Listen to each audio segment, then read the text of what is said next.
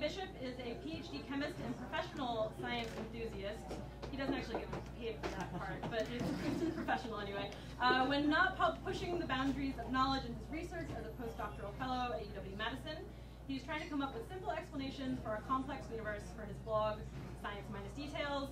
Lee loves to pee.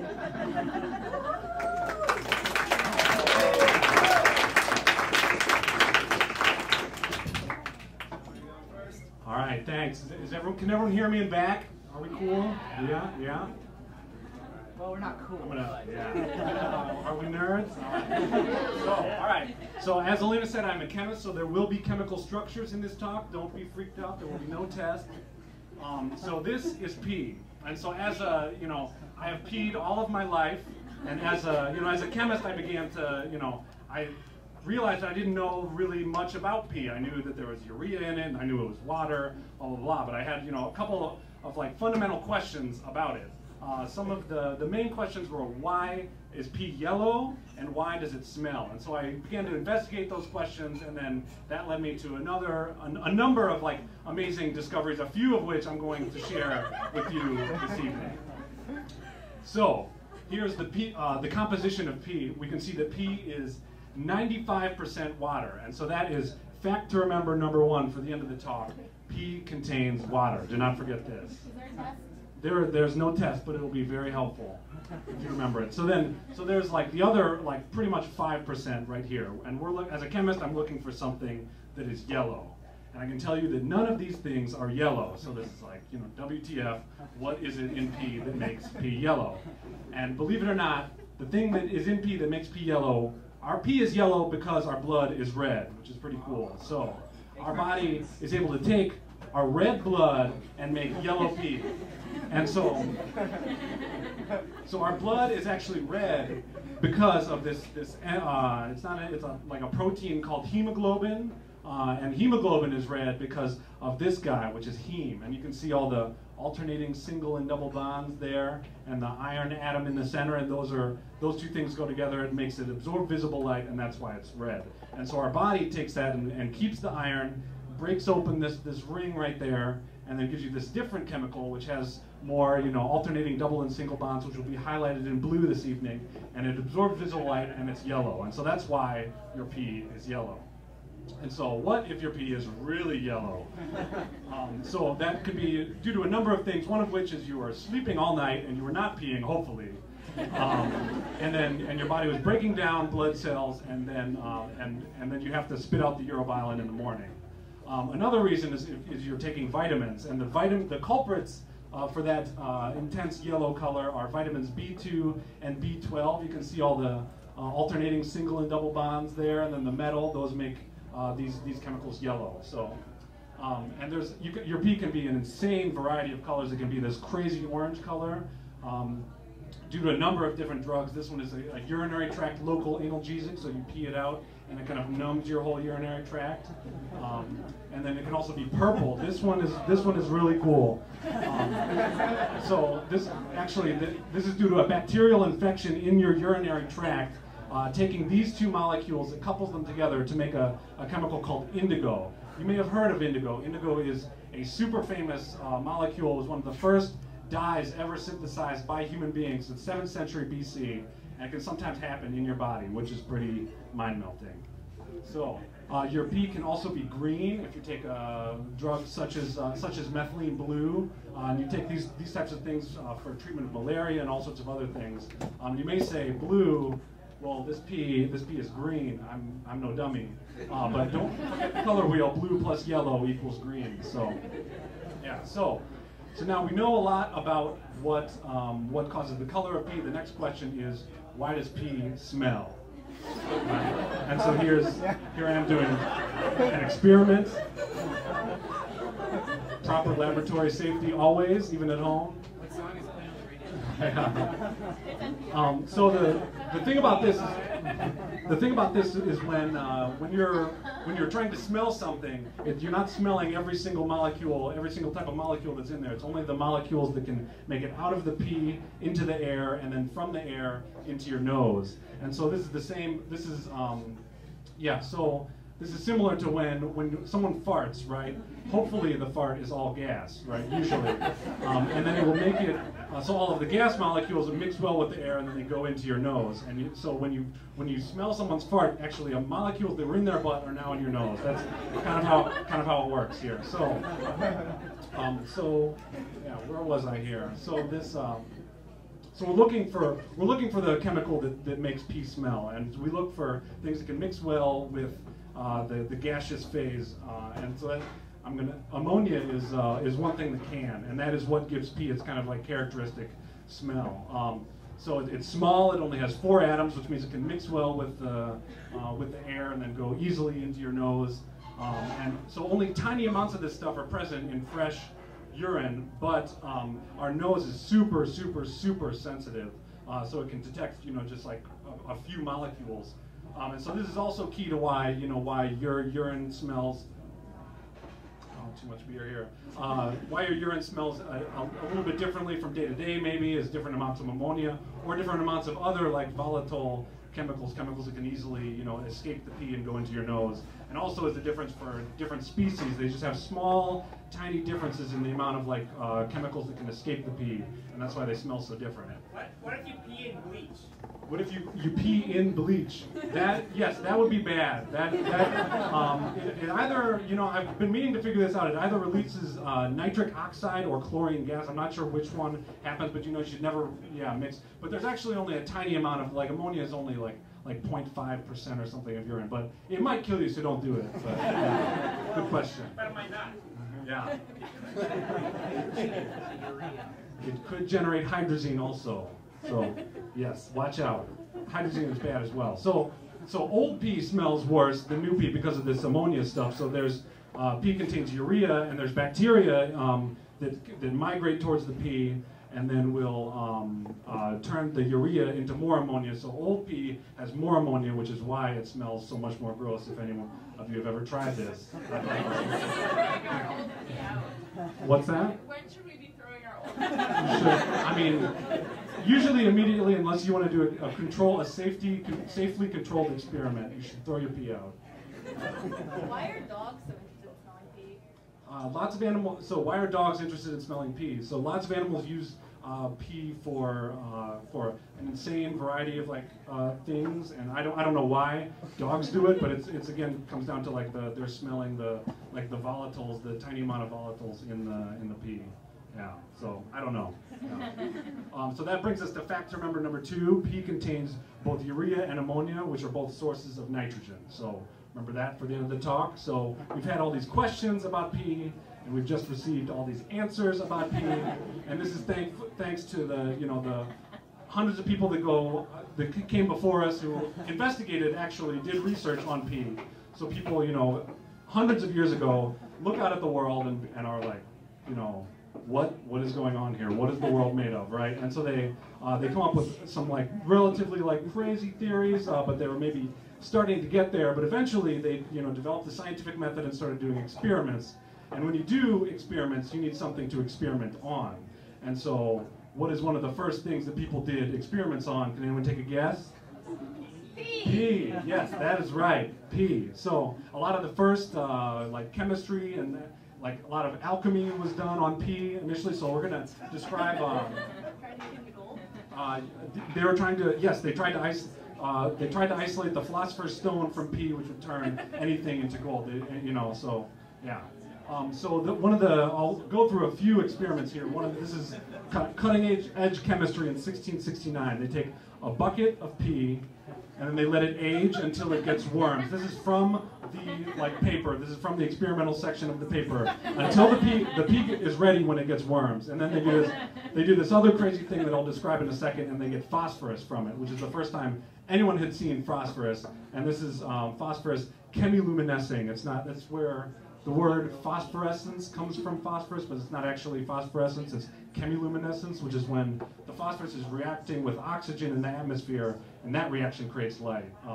And so they started out with 121 gallons of pee and ended up with 1 gram of phosphorus, which is about the amount of a paperclip. So this was a humongous deal back in the day, even with just 100 grams. And this is an artist depiction of the dude Henning Brand discovering it. Here's the phosphorus glowing right there, and he's probably having his mind blown because it's glowing, and it's, you know, I mean, you don't see many things glow except for like logs on a fire back in 1669. So, yeah. So what's going on here? So what this setup that he was like kneeling in front of is so he took pea syrup, which is the 121 gallons. He boils off all of the water. You end up with a pea syrup, right? And you mix that with sand, put it inside this thing called a retort. And you've probably seen maybe things like this. And so actually, and then he hooks this stuff up to a collection flask, which is what you see right there, which is where the phosphorus comes, and the retort is inside there having the crap heated out of it. So that is the extra part here, is you need to heat the crap out of this to make it happen. And when you do it under these conditions, there's very little oxygen around it, so the organic molecules in your pee end up getting turned into pretty much charcoal, into carbon. And the carbon is able to steal the oxygen atoms from the phosphates that are in your pee. This is a phosphate. And it's able to steal those oxygen atoms, make carbon monoxide, all sorts of other crazy stuff happens, and you get phosphorus at the end. So, fact to remember number 2, pee contains phosphates. Question. Why did he mix the syrup with sand? That, I have no idea. Why did he mix the syrup with sand was the question, and who knows? I mean, why, yeah, that's... Can you use this process to make glow sticks? So, this is the, when phosphorus glows, it's the same exact phenomenon as glow sticks. So you could use phosphorus to make glow sticks. If you like expose the phosphorus to oxygen, it would glow in a similar manner. The bad part of it is that this stuff was like, when it was made, was the most toxic substance that had ever been made in the history of the world. And so it went on to kill a lot of the people who were working with it. It was used in a lot of warfare and stuff and all this like bad stuff. Super duper toxic. So, what's that? Was anybody burned for it? Burned? What? How do you mean? Was anybody burned for it? How do you mean? At the stake? I don't believe so, but that's who knows? Yeah, the world is a crazy place. So how do you get 120 gallons of pee? They actually. So how do you get 120 gallons of pee? Was the question. Yeah, urine is so hard to come by. So there were. I believe isolated it from horses and cows and stuff like that, as well as people. So I've seen definitely references to we took the horse urine and we boiled it off. So yeah. How many people do you think takes to make one glow stick? How many days? Probably a pretty long time. I don't know. Yeah, I have no idea how long it would take to make one glow stick of phosphorus. Yeah, he'd probably die first. So some more experiments. This dude, Herman Boerhaave, whose name I'm butchering, isolated urea from urine in 1727. And the way he did that, he again starts with buckets of pee. He again boiled off the water, leaving us with a paste. And then he left that paste for an entire year. And then at the end of that year, there was some water, some liquid on top, which he discarded, leaving this weird solid at the bottom. He rinsed that solid with cold water, and this is rinsing away things like sodium chloride and all the things that are water soluble, leaving behind urea, which is not that water soluble, and doing a recrystallization, which I'm sure many of you have done in chemistry lab, and that ends up with urea crystals. And this was a big deal because he had isolated a pure matter from the living world, a pure chemical from the living world. And this was a big deal back in the day because people subscribed to the notion of vitalism, which was that living matter can only come from other living matter. So you can't turn rocks into living matter. And this is different from you can't turn rocks into a live animal. The chemicals lived in a separate world in these people's heads. So this was helpful to kind of investigate the living world. And so this was true until this dude, Friedrich Wöhler, came along and blew everyone's minds in 1828 and did exactly what nobody thought he could do. And so he was an inorganic chemist, a rock chemist. He was trying to take these two salts and just swap the ions. That's all he wanted to do. But instead, what happened is he made urea. And so he'd taken matter from the non-living world and turned it into matter from the living world and blown people's minds. So people had to kind of change the way they thought about vitalism and about how they thought about how, you know, the matter from the living world related to matter from the non-living world. I like to kind of push this this thought process a little bit further. Talk about how, like, our atoms are so we currently know, you know, our atoms are no different from the atoms of this table or anything else. You know, an atom is an atom, and so I like to think of us as Earth particles, as little like walking, talking, peeing little parts of the Earth's crust. You know, And so this is where the facts that you have to remember come in. Pee contains water, nitrogen, and phosphorus. And so those things, as we pee, we are helping to cycle all of these things throughout, both among, from living being to living being, as well as from living being to rock, and living being to, like, ocean. And so this is all kind of connected through these cycles. And so one of the most, you know, well-known ones is the water cycle. It's pretty simple. Things evaporate from the ocean, they precipitate here, and they flow through, you know, either on top or underneath the ground, and you know, the cycle goes around. And here we are drinking the precipitation, peeing out, it flows through. And so this is, you know, think of this every time you pee. This one's pretty cool. Another cool chemical cycle is the nitrogen cycle. So nitrogen in the atmosphere. Plants need nitrogen to survive, but they cannot use this nitrogen from the atmosphere. They have to rely on bacteria in the soil that do something called nitrogen fixation. They turn it into ammonium, and plants can use that, and then other bacteria can turn it into nitrates. So plants use these two things. They are assimilated into the plants. We eat the plants, and we either die or pee or whatever, and it goes back to ammonium, and these other bacteria can turn the nitrates into nitrogen, and the cycle is completed. And so here we are doing our eating and peeing and participating, and we've also put this whole other crazy one in where we are taking nitrogen from the atmosphere and fixing it, doing nitrogen fixation. And we do this now on the scale of all the bacteria on all the planet. We do, and it takes up 1% of the energy of all the world to do this part, and the consequences are unclear. So that's my environmentalist thing for us. So then, and the coolest cycle, I would say, is the phosphorus cycle. So the phosphorus cycle starts with just, you know, erosion from mountains and stuff, and then the phosphate eventually ends up in the soil, and it's assimilated by plants, and then the animals eat the plants, and it kind of goes around in this cycle here for a while. Eventually it kind of gets into the ocean and can go around in that cycle for a while. Eventually the phosphate falls to the bottom of the ocean and sits there in the sediment, and you might be saying to yourself, well, this is not much of a cycle, right? It's at the bottom of the ocean now. And so the phosphorus cycle is cool because it has to go through the earth. And so once the bottom of the ocean becomes the top of the mountains, then the phosphorus cycle is complete. You know, so it's a really, really, really slow cycle.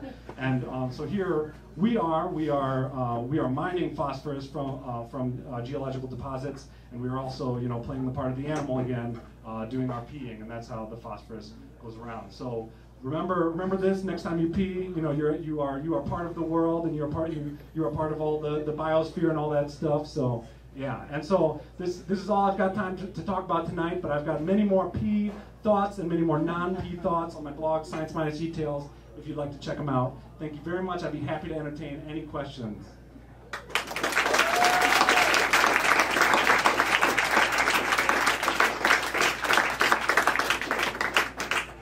Yep, question in the back. I do, and I took the slide.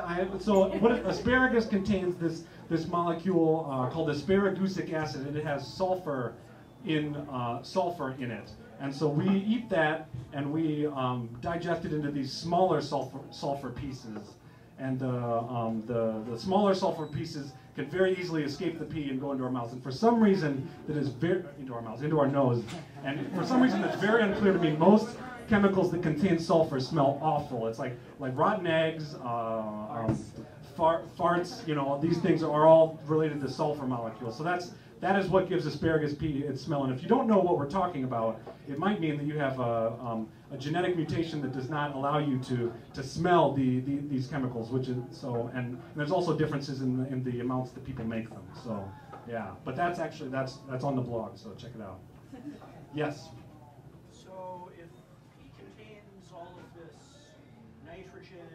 Phosphorus, why does peeing on your lawn kill it very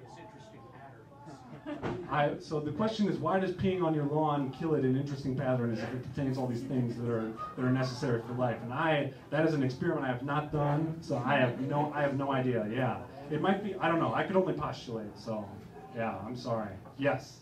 Is pee an acid or a base? Pee is overall basic because of the ammonia. Ammonia is a base. I worked at a garden store. You could feed something to your product you feed to your dogs to make their pee then more acidic, so that it wouldn't kill your lawn. So I think it might be something about that. Yes.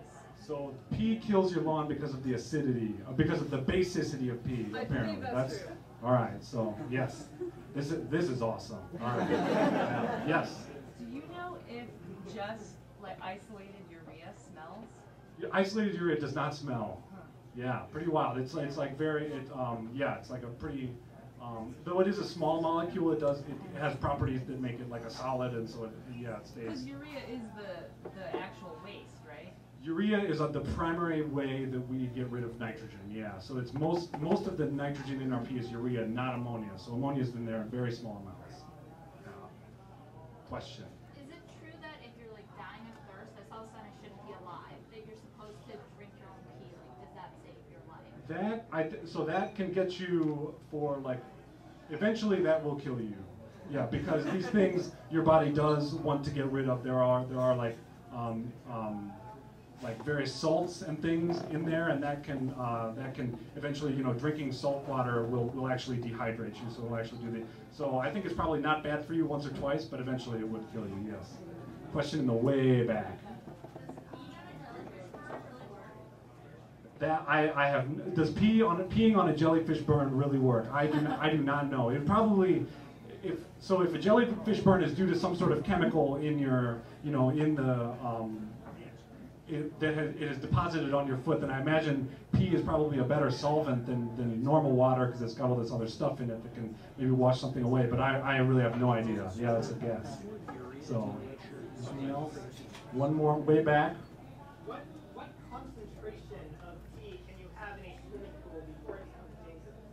So actually, pee in the swimming pool, this is an active area of research of like, so yes, what concentration of pee can you actually get in a swimming pool? And so there are things in, they put the chlorine or whatever in the swimming pool to break things down like this. And there are people who do research on like kind of what are the breakdown products of urea reacting with these chlorine things. And so yeah, pee breaks down in a pool fairly quickly anyway to other things. And so the area of research is like, are those other things bad for you? So yeah, you can't get it very high. So don't drink pool water. Don't drink, well yes, don't drink pool water. Yeah. All right. Check. Cool, all right, thank you very much.